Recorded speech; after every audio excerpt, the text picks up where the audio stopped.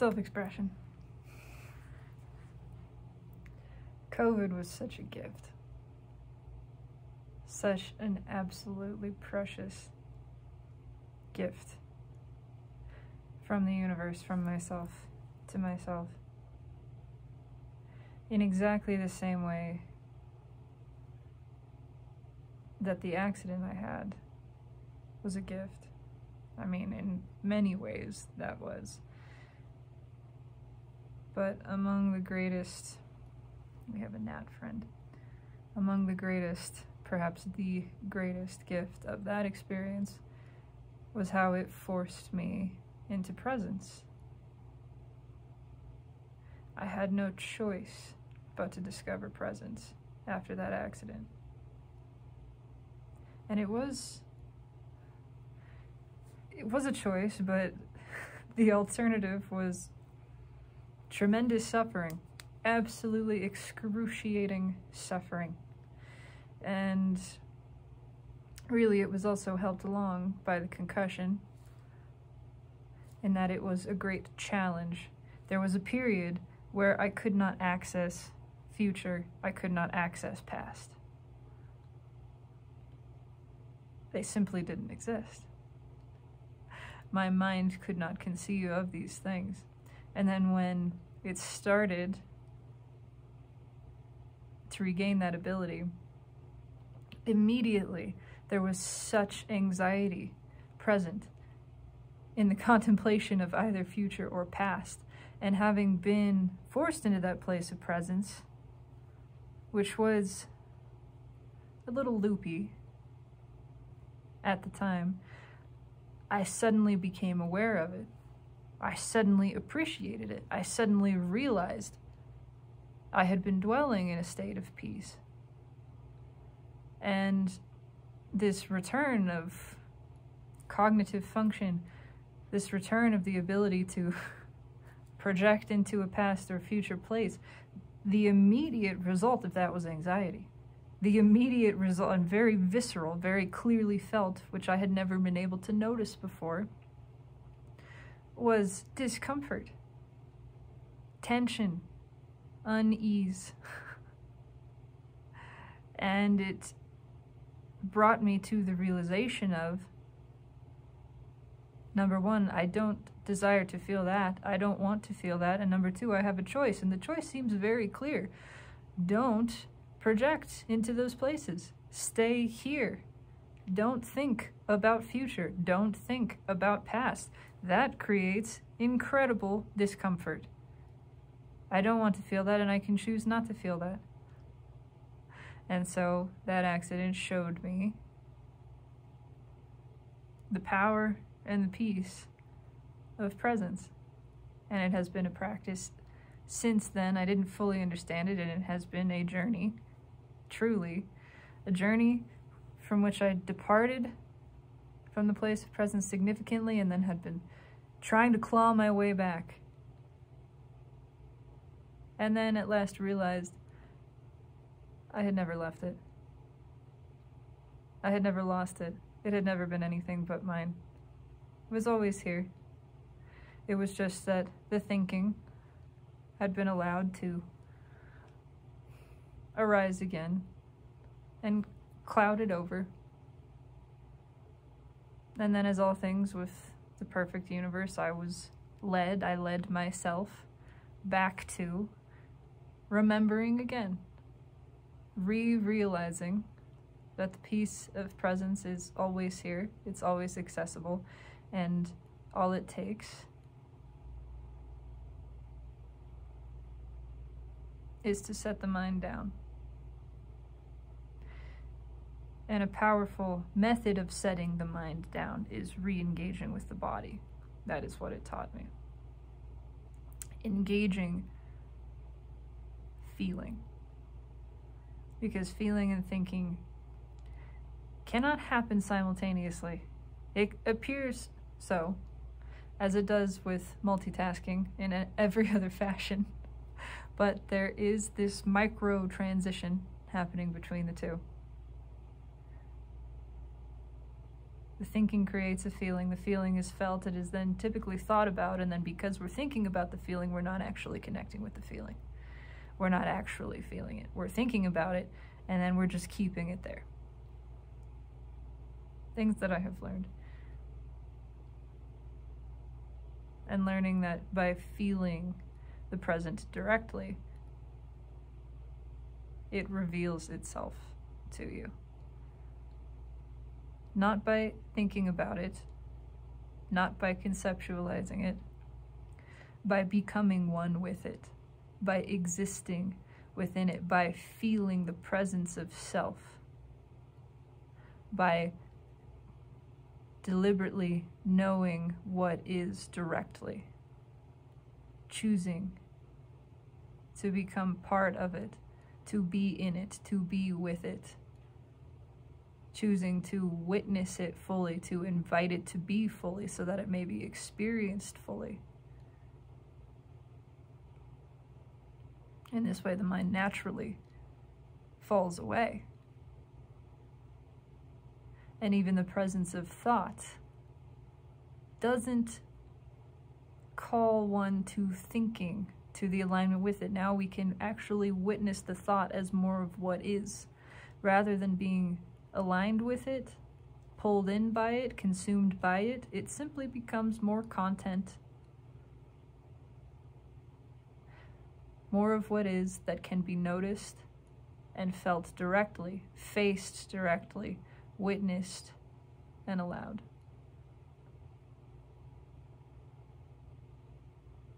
And so what COVID has taught me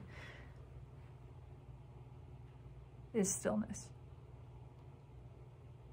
Stillness and presence, they go together, of course.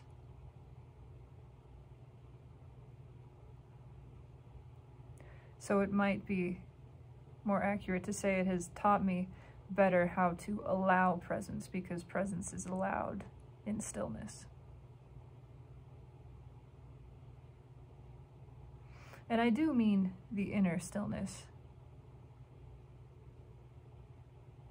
But it is the practice of outer stillness, again, shown to me by this experience of being very sick,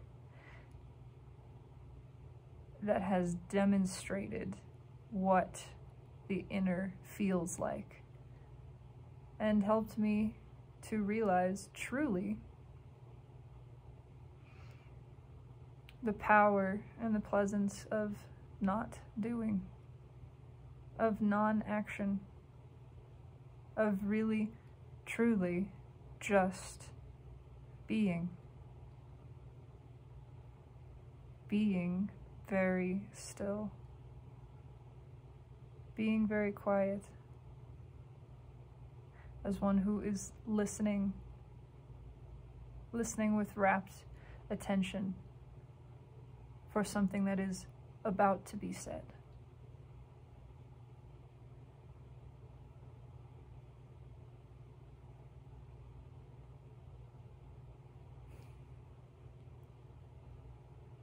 This state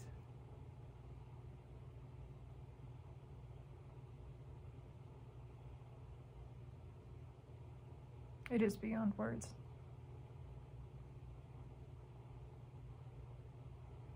Words do not travel here. It is pure feeling. And the feeling speaks, the feeling communicates. Oh, it speaks volumes. Volumes more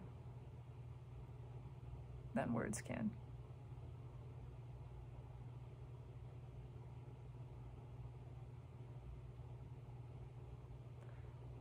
This is the state that has been described by every spiritual doctrine in existence. State of open receptivity, of listening with an open heart, of listening with no agenda, no goal, no desire, no purpose. just listening.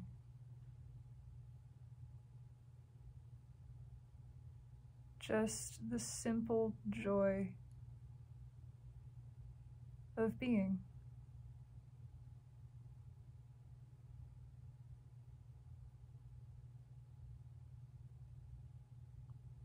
The power of now, the power of witnessing fully now, of feeling it fully. And when it is felt, it is witnessed with acceptance, because again, judgment resides only in the mind.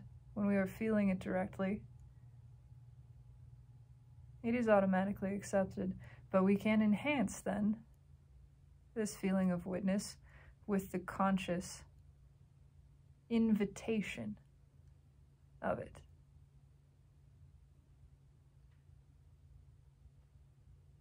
It is the feeling of yes. Be as you are. Be fully as you are. Hold nothing back. Be, and let me behold you. In all your naked glory. Feeling this of the moment. Feeling this of what is. And feeling the natural arising of awe in it. Marveling in it being so, in it being as it is, in the expanse of it, the unlimited perfection of it, the uniqueness of it. It simply inspires awe. It is simply marveled at and so appreciated. And then there is the realization, next, the feeling realization that this moment is considering you the same way.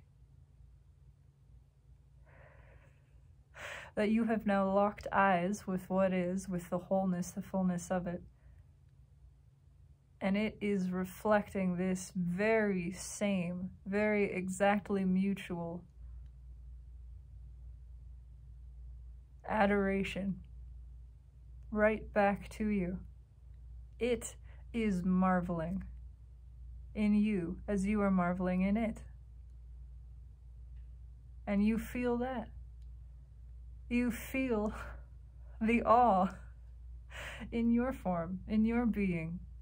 You feel the appreciation, you feel the acceptance, the love of yourself exactly as you are. You feel that the moment is beholding you and embracing you in just the same way. That it is simply naturally inspired by everything which you are. And it is relishing in the witness of your being. It is making eyes at you. It is. Coyly. Head cocked. Shoulders askew. Seeing you that very same way. And now you are looking at one another. And there is nothing more exquisite than this. To behold and be beheld. It is invited into the arms of a lover. It is gazing into the eyes of a lover, and that lover is the present moment. That lover is what is.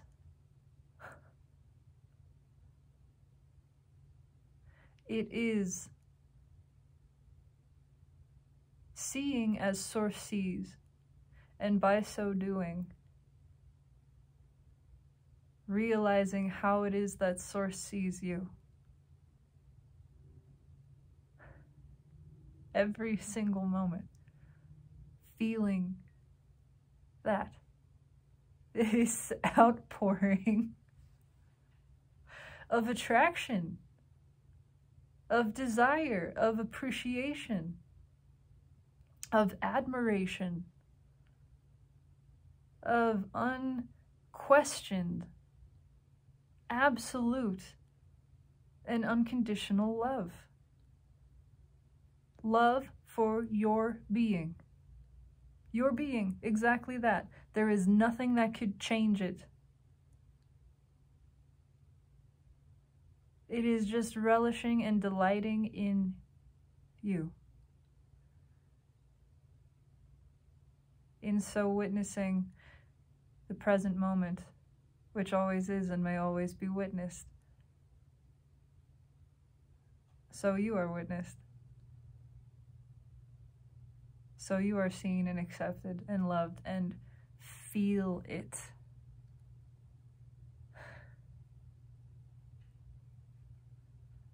Feel it more viscerally, more fully.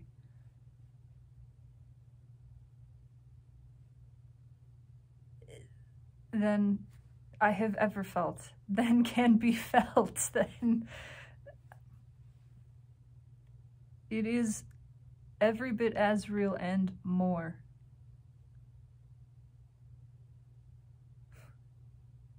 And so it is I have come to realize how much I adore this, and so how much I adore being alone. Because alone I have easy and immediate and infinite access to this. I enjoy being alone because it means I am alone with my lover. And it is that very sensation of, finally, it's just us. Finally, it's just us two. Finally, we get to be alone together, my beloved. And now, how shall we ravish one another?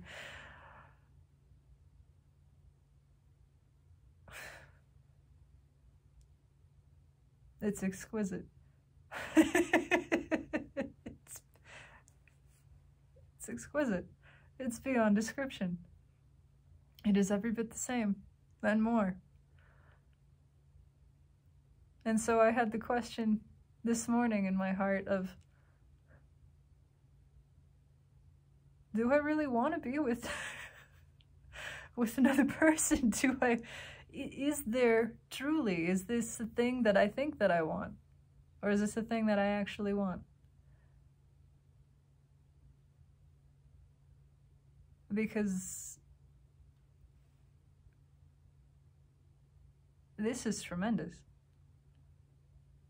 Because this is what I want. This, the feeling of love, of connection,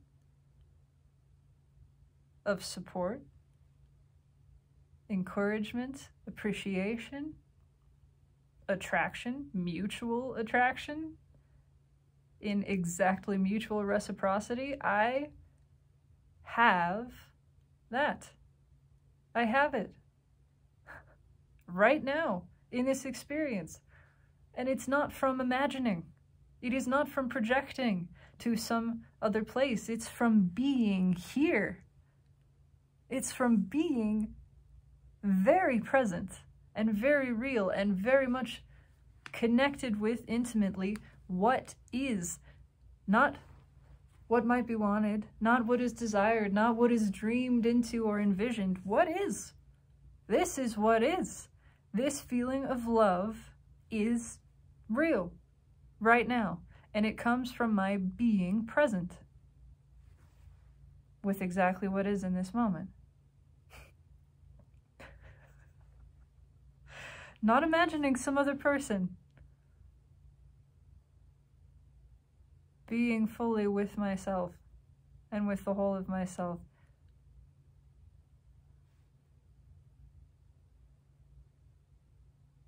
And so there is no limitation. Certainly, there is no limitation. Let the universe surprise and delight me as it always has and always does. But I have this. I know this. I know it clearly. And I know there will be times that I forget it.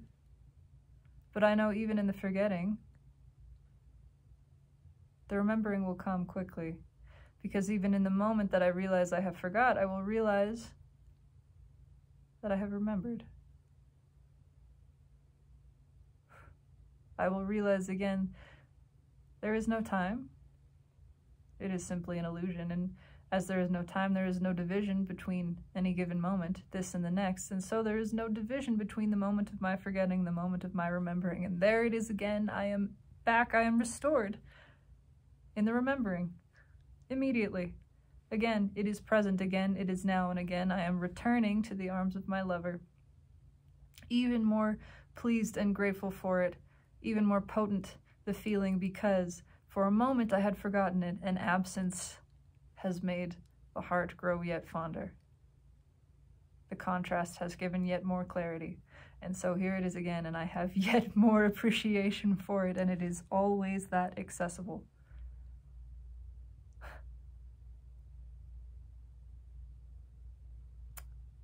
This is a truly powerful thing. This is a truly delightful thing. This is a thing for which there are not words to express my appreciation and gratitude and excitement in discovering this. Unconditional love becomes yet more unconditional, and more and more, and there is the feeling that it will continue to grow only more so.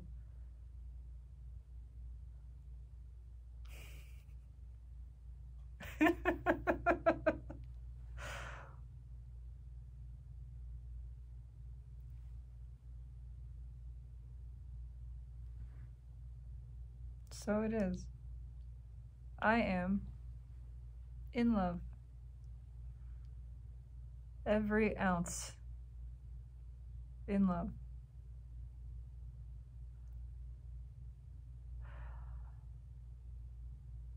And I need not leave.